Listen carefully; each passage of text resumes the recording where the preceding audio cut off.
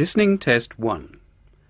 This is a practice listening test which resembles the International English Language Testing System listening test. The test consists of answer the questions as you listen to the recording. Note that the recording is played once only. Please turn to Section 1. Section 1. George and Lisa are overseas students studying in Britain. They are returning home for the summer holidays. First, look at questions 1 to 4.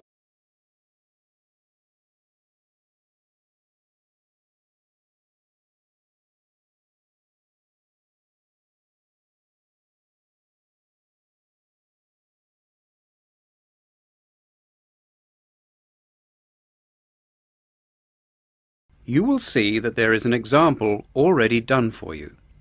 For this question only, the conversation relating to the example will be played first. That'll be £23. Right, there's your change. Have a nice trip. Oh, I'll just get your bags out of the boot. Thank you very much. The taxi driver said that he would get the bags out of the boot of his taxi, so the correct answer is A. Now we shall begin. You should answer the questions as you listen, because you will not hear the recording a second time. Now listen carefully and answer questions 1 to 4. That'll be £23. Right, there's your change. Have a nice trip. Oh, I'll just get your bags out of the boot. Thank you very much. Now, George, let's find the check-in desk. Yes, but with all the changes they have made here at the airport, I'm not sure where the check-in desk is. I know. It's strange, isn't it? Why don't we ask for help? Good idea. What about that man sitting down over there? Which one? The one with the hat on? But what about the man with the blue uniform and the cap sitting on the trolley? He's bound to know. He looks like he works here. Okay, I'll ask him. Excuse me? Could you tell me where the check-in desk for France Air is, please? Let me think. I haven't worked here very long. The best way to get there would be to turn left at the end here, where the cafe is, and then go straight ahead until you're opposite the departure gate's entrance. No, sorry. It might be quicker to turn right as soon as you get past the cafe. And keep going along the corridor until you come to the sliding doors at the end. On the left. Yep, that's it. All the check-in counters are in a hall there. I'm pretty sure France Air is directly to your left as you walk in the hall. Thanks a lot. So it's left past the cafe and then right opposite... The bookshop. You can't miss it. Come on then, Lisa. We don't want to be late. And I want some time to get a cup of coffee and look around the bookshop. Okay, George, but I want to go and wash my hands first. I'll meet you at the check-in desk. George now speaks to the clerk at the check-in counter. Listen to the conversation and fill in the information on the excess baggage form in the spaces numbered 5 to 10. First, you have some time to look at the form.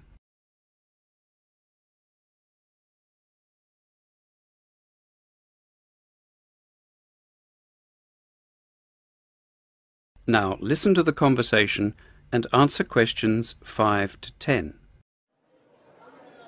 Good morning. Can I help you? Yes, I would like to check in for flight FA 492. Very good. Can I have your ticket and passport, please? Yes, here you are. Okay, thanks. If you could just put your suitcase on the scales. Oh, I also have this extra box that I want to take as well. Okay, well, that's extra luggage, so I'll have to get you to fill out an excess baggage declaration certificate. It'll cost extra, I'm afraid. Let's see, £40 exactly. Ah, well, what's the form for? It's just a form you have to fill out, so if there are any problems, we'll know where you are and how to contact you. So, if you can give me a few details, I'll key in the information. Okay then. Now, your passport says your name is Lavillier, is that right? Yes, George Lavillier. George, L-A-V-I-L-L-I-E-R-S.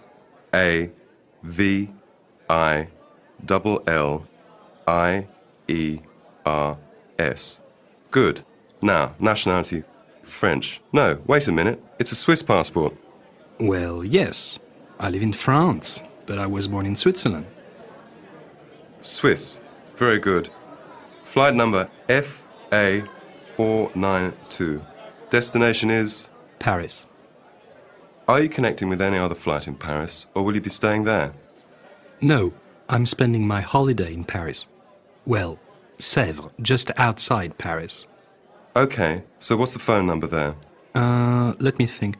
The country code for France is 33, and the number is 198614537.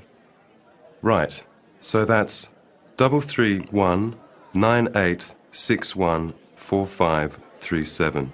Yes, that's it. And can you tell me briefly what you have in the box?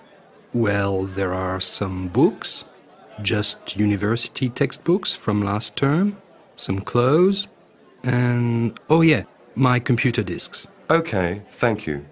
And what would be the approximate value of the contents? Oh, quite a bit actually. About 150 pounds. That's all? There's your receipt for the box, your passport and ticket, and here's your boarding pass. Gate 7. You can board the plane in about 35 minutes. Have a nice flight. That is the end of Section 1. You now have 30 seconds to check your answers to Section 1.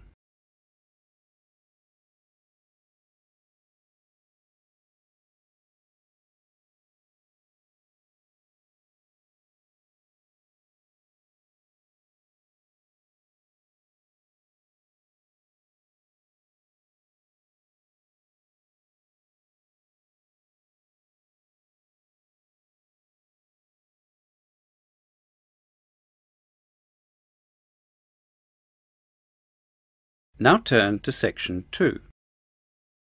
Section 2. You will now hear a short news item. First, you have some time to look at the questions.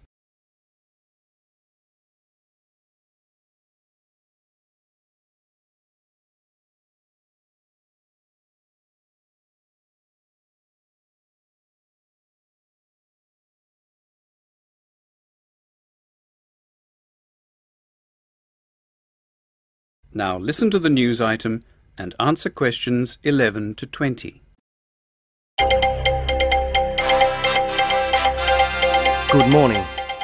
We have just received word of a major earthquake off the coast of Mandaland in the Pacific Ocean. At present, scientists are unsure if the quake, registering 6.5 on the Richter scale, will cause a tsunami, a giant wave of water, because it is not known yet at precisely what depth the earthquake took place. The geographical location of the earthquake is in a mountainous undersea region of the Pacific Ocean, which has not been fully and accurately explored. Scientists are also concerned that the quake might set off a chain reaction of events in the Earth's crust. Meanwhile, on all the islands within a radius of 1,000 kilometres of the earthquake, and on the mainland of Mandaland, authorities are urging everyone to leave their homes and make their way up the mountains where they will be safe if a tsunami occurs. On islands where there are no high levels of land, Army helicopters from Australian bases in Mandaland are airlifting villages to safety. The last major earthquake in this region caused a tsunami which devastated large areas of Mandaland and killed over 2,000 people. The economy of the country was seriously damaged, and it took more than 20 years for public buildings and people's homes to be completely rebuilt. It is hoped that this time, if another tsunami does occur, the warnings given will prevent large-scale destruction of life. Although it has proved impossible to build sea walls that can withstand such giant waves of water, and attempts to do so on Mandaland were soon abandoned. However, the reconstruction of all large buildings near the coast, including hotels and resorts, was undertaken with the threat of a tsunami in mind. The availability of fast and easy exit from all lower floors to the rooftop was made a requirement for every building over 2 stories high by law. If you have relatives or persons you wish to contact on Mandaland, it is suggested you do not phone direct. All lines are currently jammed, but contact the authorities on the hotline shown on your screen. That number is 0179 3333. Stay tuned for further developments as they come to hand. This is Trent Dunwell for the Channel 4 News Team. The time is now 4:30. After the break, Sports News with Jim McKenna. That is the end of Section 2. You now have 30 seconds to check your answers to Section 2.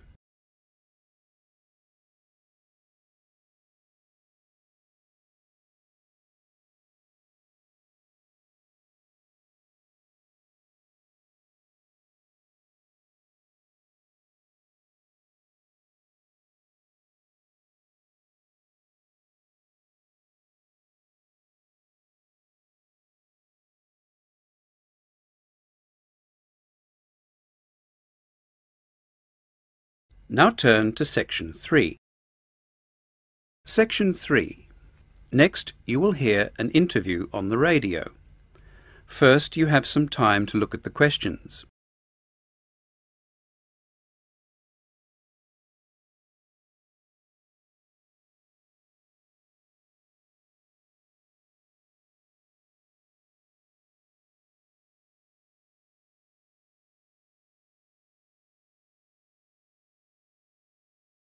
Now listen to the interview and answer questions 21 to 25. Good afternoon and welcome to Working Lives. My name is Sue Holt. This week we continue our series by looking at a job that is often thought of as adventurous, exotic and highly desirable. We're going to take a behind-the-scenes look at the airline hospitality industry. What is the reality behind the smart uniform and ever-ready smile of the flight attendant? We're lucky enough to have in the studio Julie Nevard, who works for British Air World and is a senior member of the cabin crew staff. Thank you for finding the time to speak to us. I know that you must have a busy schedule. My pleasure. Yes, it is a very full-time job.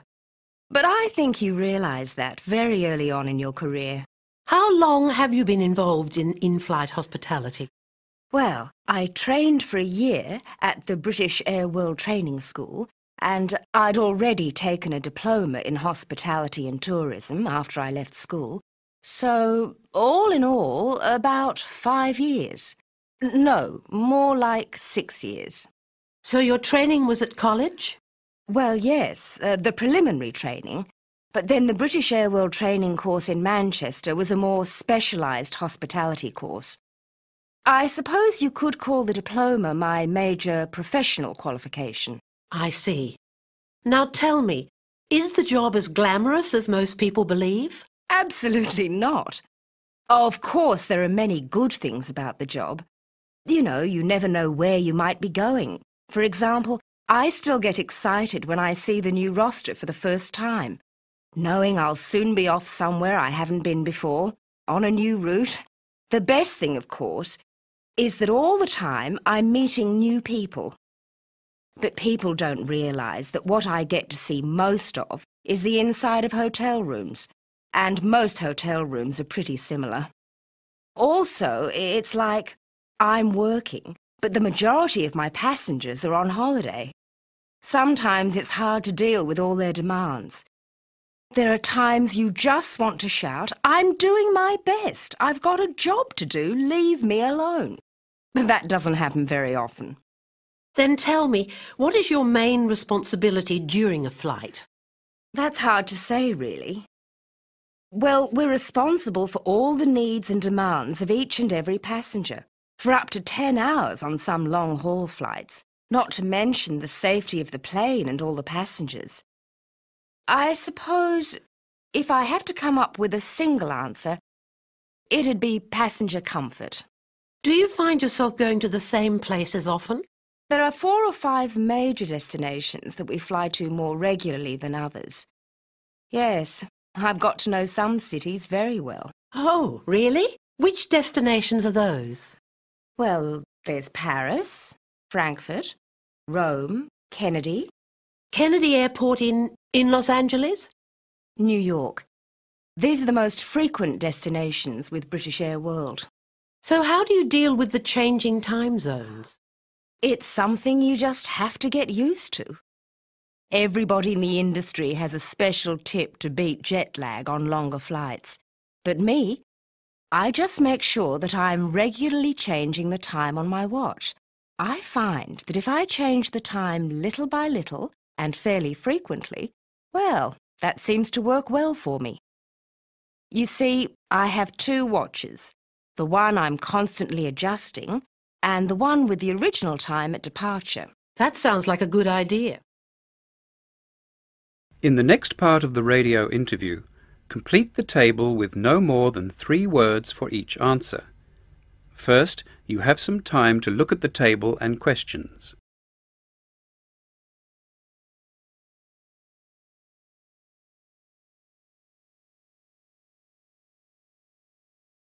Now listen and answer questions 26 to 30.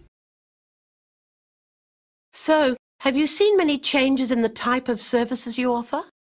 Oh, yes. These days the competition is much tougher. I suppose the result is that the consumer, the traveller, has a much better deal. Well, the seats are bigger, more comfortable than they were 10 years ago. The in-flight entertainment, the films, now they're all recent release blockbusters. They weren't 10 years ago. But the two biggest improvements have been to do with the smoking restrictions and the upgrading of the meals. Oh, right. Tell me about these two changes. Yes. The restriction on smoking has had a twofold benefit. Firstly, the atmosphere is much more pleasant. And secondly, the fire risk is greatly reduced. You know, we used to have people dropping cigarettes, burning the seats. A dreadful fire risk, can you imagine? Terrible. I, for one, never understood why anyone was ever allowed to smoke on aeroplanes in the first place. And the meals? With so many carriers vying for passengers on the same route, you just have to offer more. Vegetarian meals, choice of 2 hot meals, interesting, exotic, gourmet food, all this is now commonplace in our economy class galleys. And for the business and first class passengers, the food is as good as in any world-class restaurant. Top chefs, great presentation, nutritious ingredients. Really, quite lovely. And finally, what advice or words of warning would you give to school leavers considering a career in this industry? Well, that's a difficult question. I'd say think long and hard about why you want to do it. It's not all glamorous, and it can be very hard work. Julie, it's been fascinating talking to you. Thank you for your time. And just before we go, next week we will be talking to... That is the end of Section 3. You now have 30 seconds to check your answers to Section 3.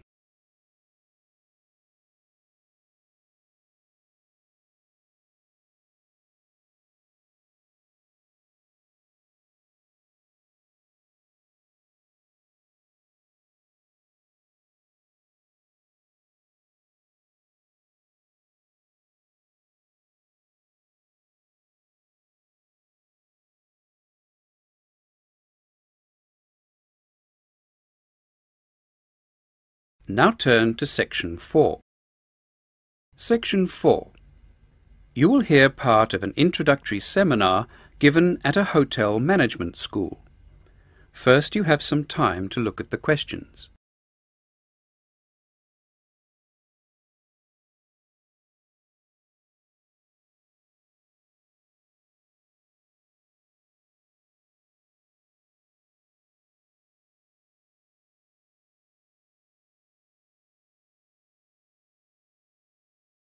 Now listen to the lecture and answer questions 31 to 40.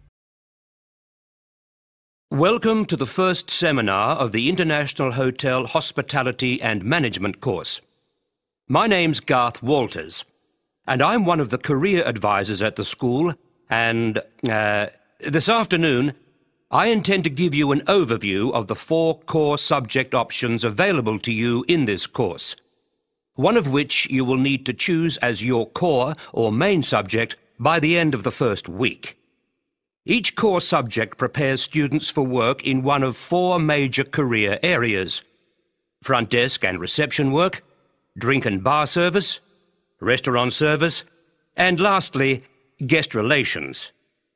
For each area that I have mentioned, we will explore the personal skills required, the professional qualifications needed, and the career opportunities available. To start with, we are going to take a look at front desk and reception work. In some ways, the reception desk is both the face and the nerve center of a hotel. It's the first point of physical contact with the client, and a close and professional relationship should be immediately struck up. The psychology behind the need for creating a good first impression and maintaining it is fairly obvious.